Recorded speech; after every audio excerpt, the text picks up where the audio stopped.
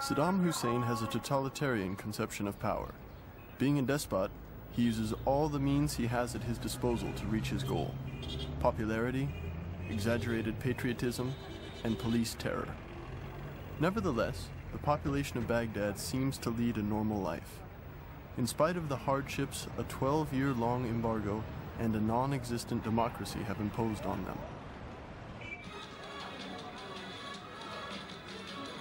Songs in praise of Saddam Hussein's glory can be heard in all public places.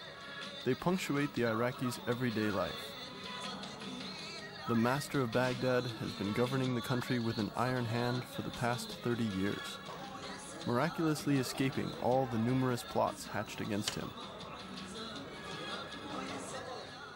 He was an orphan, and from a very young age showed a rebellious personality, as he was ill-treated by his stepfather, his mother's second husband, an uncouth and rough character.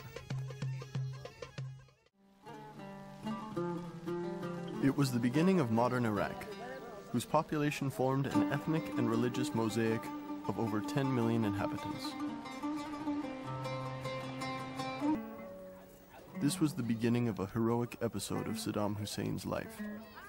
Indeed, 25 years later, when Saddam Hussein launched his major school project, this episode was related in the comic strip written by propaganda services for school children. The young Saddam ran away from home and took refuge at some cousin's house.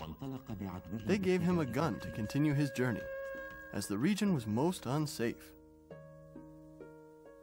Saddam had just one thing in mind: to find refuge at his maternal uncle's home, Kahralat Tulfa, a nationalist officer.